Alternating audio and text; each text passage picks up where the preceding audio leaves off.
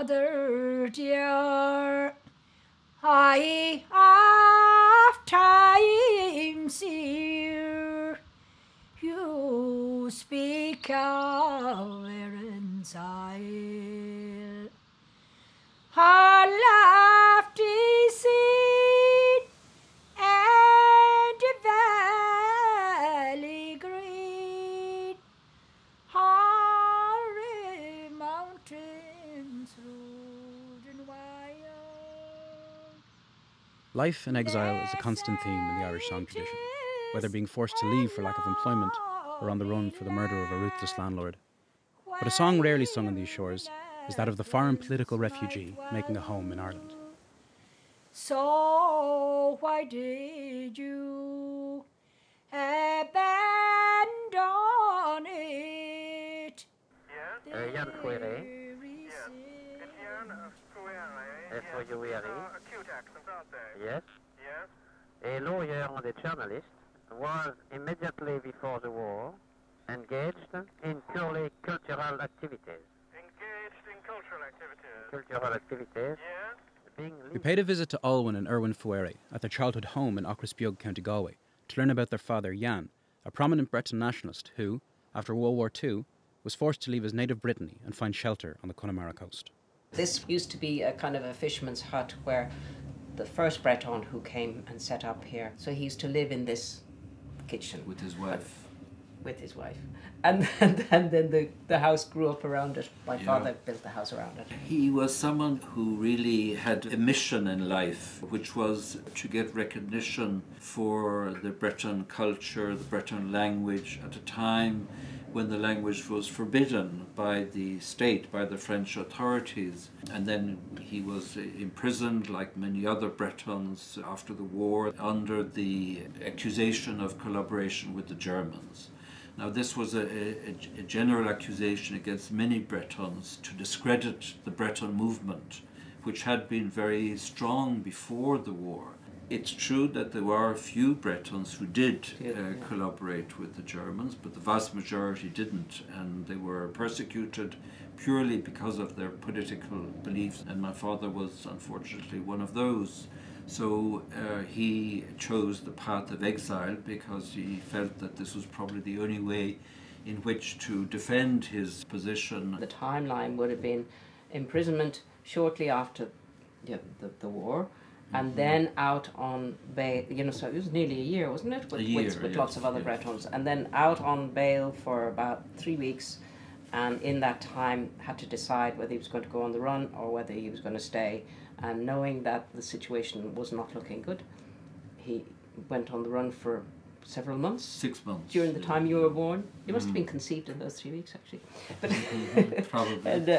and I feel very fortunate that we ended up here, I must say, because I don't know whether we would have had such an interesting life growing up in Brittany. It would have been much more bourgeois life, probably. Maybe, yes. It was really so poor, the conditions here and all that. There were no roads to speak of. It was a struggle. The electricity came in 1958. Communication was so difficult, and we have in our files an interview that our father gave. It's an audio recording which a man who worked with us at the time, he managed to record the phone conversation where my father and the journalist could not hear one another, but we can hear both of them. And my father's trying to explain the Breton movement over this impossible line. It's a very bad line. You'll have to shout up terribly sorry. Yes, so you In a region historically starved for employment, the people of Connemara are no strangers to exile, a recurring theme in their song culture. We met with local singer Sarah Ghriallais to learn more. Years and years ago in Connemara, the only work is if you had a boat. And there was no other work, especially for women. I left around maybe when I was 17. I went to London. My rent and taxes were too high. I could not them redeem. And that's the cruel reason why I I left all Skibbereen. I find that it's the only ballad song that has more of the sean-nós in it, because you put your feelings in there because of the story and the song. It's the father and son talking to each other in the song. He was always talking about Ireland to the son and telling him, you know, how he loved Ireland. And then the son grew up. He said to his father, you're always talking about Ireland. If you loved Ireland so well, he said, why did you leave? And this is how we sang the song. First English spleen, and that's another reason why I left all Skibbereen. Yes. He found it on the west coast. Where he found it? On the west coast. On the west coast, yes. A shellfish business. Shellfish business. Yes, yes. Basically, you had to open the book to find out, you know, all about lobster fishing and everything. And I mean, it was a great, tremendous tribute to him that he achieved so much in the face of not just adversity, but also the transport problems, all of that. That while then he would, at the end of the day, sit up in his study and write. Right, And, yes. and edit a newspaper for Britain. Yes. Much of Yann's work in the Breton movement was for the recognition of the Breton language. We travelled to Yann's hometown of Gangot in Brittany, where his lasting legacy is a small archive of precious Breton books and texts. Here we met with Yves Mervin to discuss the years during the war. He created a daily newspaper, La Bretagne. He created this at the beginning of the occupation. Of course, Yann Fouréré has had a relationship with the German, and specifically the propaganda Staffel, who controlled what was published in the newspaper. But this is not specific at all to Yann Fouréré. Every newspaper has been prosecuted after the war. The war period and the Breton links to Nazi occupation have been a source of local shame ever since, causing many to abandon their sense of Breton identity. It wasn't until the 1970s that a Breton folk revival reinstated a sense of pride in the region. We sat down with Clarisse Lavanant, a renowned singer who grew up in the aftermath of this Breton reawakening. Avel, aveli cruezita, alon gonaron daulam konit buon zonach frankis, diomni. Dius arreter, erhuezon avel ovlejal, varle nonti. Dius on douar, erhuezon avel ovlejal, varle nonti. Avel, aveli cruezita, alon gonaron daulam konit buon zonach frankis, diomni. Could you speak to us a bit about your Breton heritage and say how important that is to you? Dans l'identité, oui, c'est après c'est quelque chose qu'on découvre souvent petit à petit, ce qu'on appelle la conscience bretonne, parce que quand j'étais enfant, je me souviens de mon grand-père qui avait quitté Morlaix, c'est une ville de Bretagne, du Finistère Nord, et qui était parti travailler à Paris, dans la capitale de la France, comme beaucoup de Bretons qui sont partis pour aller travailler dans des villes plus grandes. Et donc, il m'a parlé de la Bretagne toute mon enfance. Et quand j'étais enfant, je ne comprenais pas forcément. Et puis après, en grandissant, en quittant moi-même la Bretagne, en revenant, j'ai commencé à comprendre ce que c'était. Et on a une conscience qui se réveille. Je me suis dit, mais je viens de quelque part aussi. Et le fait d'être partie loin m'a ramenée en Bretagne et je me suis sentie bretonne. J'ai peut-être compris ce sentiment, ce que c'était de se sentir breton, en fait. Et notamment, nous, on a ce qu'on appelle une région un peu qui a été donc tronquée. On a une partie de la Bretagne qui manque depuis longtemps, depuis 1941, depuis l'époque depuis Pétain, en fait, qui a enlevé cette partie de la Bretagne. Et quand vous regardez la Bretagne sur une carte, il manque vraiment c'est comme un puzzle, et puis il manque toute une partie. Et c'est quelque chose de douloureux pour nous quand on voit déjà cette image. Et puis aussi, ce qui est douloureux, c'est que ça dure, c'est que plus le temps passe.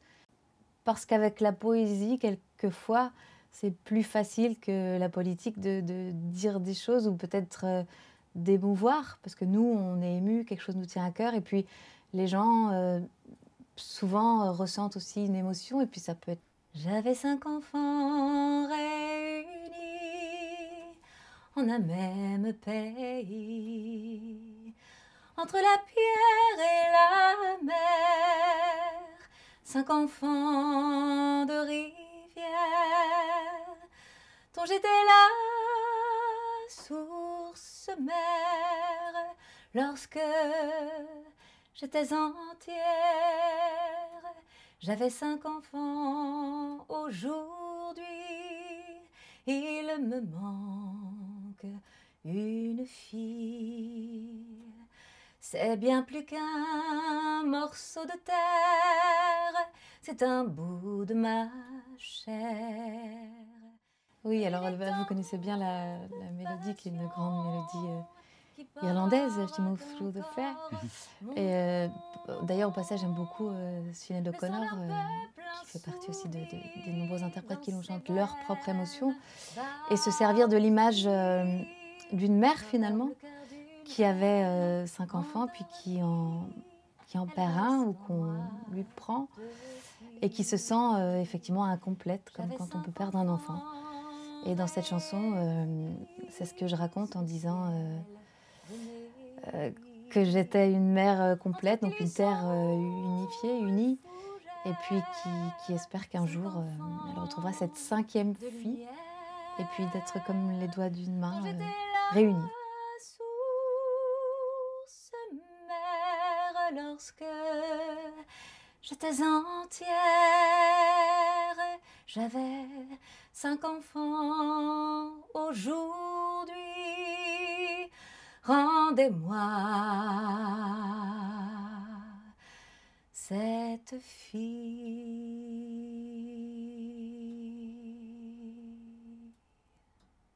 That was great. I find in it a very similar message to a lot of Irish songs, and there's one in particular called 4 Green Fields. Similarly to the 5 regions of Brittany, or the 5 departments of Brittany, there is of the 4 provinces of Ireland, there's one that is the sort of disputed territory, and in that he writes a song, a very similar idea from the perspective of a mother. In this case, she has 4 fields and sons who protect those fields for her. And I think that the last verse goes, "What have I now?" said the fine old woman. "What have I now?" And this proud old woman did say, "I have 4 green fields, one of them's in bondage, in stranger." People around here were very, very supportive and helped my mother a lot with the difficulties she would have had, and I could see the scars, quite severe scars on her, and then kind of on their relationship ultimately as well, because she had asked my father to marry her, and he had said, "Well, as long as you never reproach me for putting Brittany first." She would always remind me that she had agreed to it. She married my father, and she married Brittany. Yeah. "Well, bloom once again," said she. Oh, quel tia amour acclaimed fénos, digne d'entrer dans les strains. One of the reasons we're in Brittany today is because there was a very prominent Breton nationalist called Yann Fouréré, and he lived in Ireland. It's sort of through that link that we've come here today and to discuss the notion of Breton nationalism or Breton regionalism, and that kind of complex history, and how that relates to Ireland, and what those similarities are. I'm curious, what is the feeling about Fouéré and that period of Breton nationalism today? Une certaine honte, c'est-à-dire qu'à une époque, après la guerre, et la langue bretonne, du coup, en a souffert parce qu'il y a eu effectivement une petite part parce que le régime allemand avait promis, donc une petite part de gens qui ont collaboré avec l'Allemagne, et puis alors qu'il y avait beaucoup plus de résistants en Bretagne.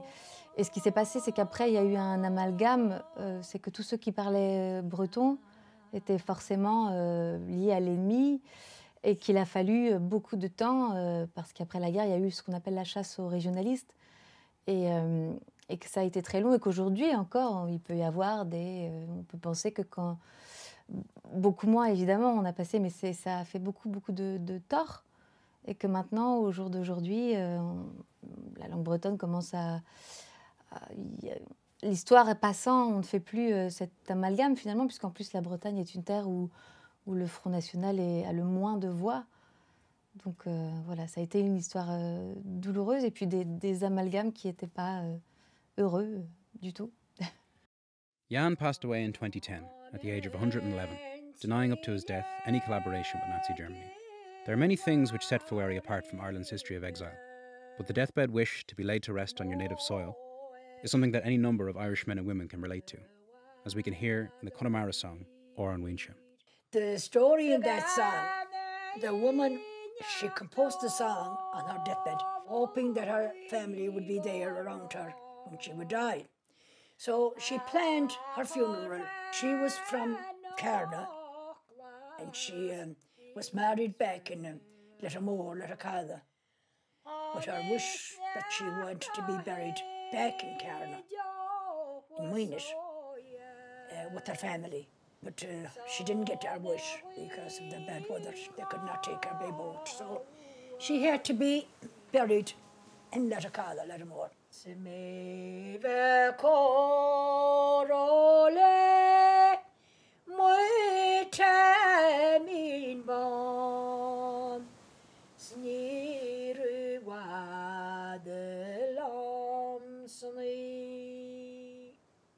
you think there was some sort of affinity he would have a place like Connemara and its similarities to Brittany? Definitely. Absolutely, in many respects.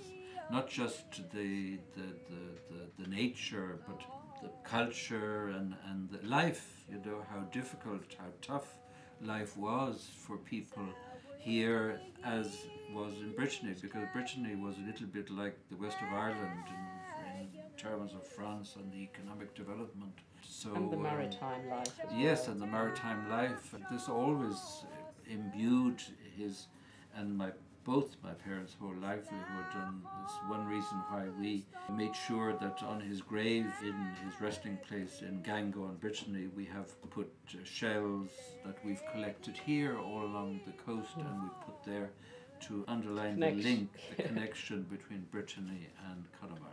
The last 10 years of his life he lived there. He wanted to end his life in Brittany. He prepared his grave long before he died. Yes, he had and my designed the monument. And put it up and everything. Yeah. So my partner went over there with his father to visit, and they said, you know, we'll take you out. And my father said, where would you like to go? And my partner said, well, somewhere special, somewhere important to the family. And he brought them to his grave. A lot has changed in Brittany since Fouéré was active, its nationalist movements rising and falling as the decades wore on. Today, though, it seems the tides may be changing in Brittany, with the national anthem finally gaining official status. Alors l'hymne breton est devenu officiel il y a vraiment peu de temps. Ça a été acté là, il y a quelques jours, en 2022, alors qu'il a été chanté pour la première fois, je crois, en 1900. D'ailleurs, c'est un chant qui est très chanté de nos jours, qui a été interdit longtemps, mais qui est très interprété. J'aime bien le chanter en fin de concert. Puis en général, c'est quand même un chant qu'on chante debout. En général, même les gens sont debout. C'est l'hymne. Ni breisis a galon, car por guirvro, brude deo, en arvor drear betrodro. Dispon creis ar brezel, ontadu ken mat, ascuilias eviti, o Je crois qu'on peut dire aujourd'hui, tous ceux qui ont labouré, alors musicalement, ont bien semé, et il se trouve que là, il y a plein de choses en Bretagne. La musique est très vivante. C'est une des terres musicales où il y a le plus de festivals, et c'est une terre vraiment ouverte au reste du monde et pas du tout une terre repliée sur elle-même. Je pense que c'est positif en tout cas, c'est une terre ouverte à demain et aux autres. L'Irlande, c'est un petit peu comme notre rêve finalement. On a effectivement des points communs, des histoires qu'on pourrait rapprocher comme ça à certains moments, et que nous, l'Irlande, c'est toujours pour nous une terre d'espoir. Ça nous donne, on a ce rêve au fond de nous que vous avez aussi, j'ai envie de dire, réalisé. Alors, ma bro, oh braise ma bro, mégar ma bro, tramma vomor, vel mur nezro, ravezo digabest ma bro. Ravezo digabest ma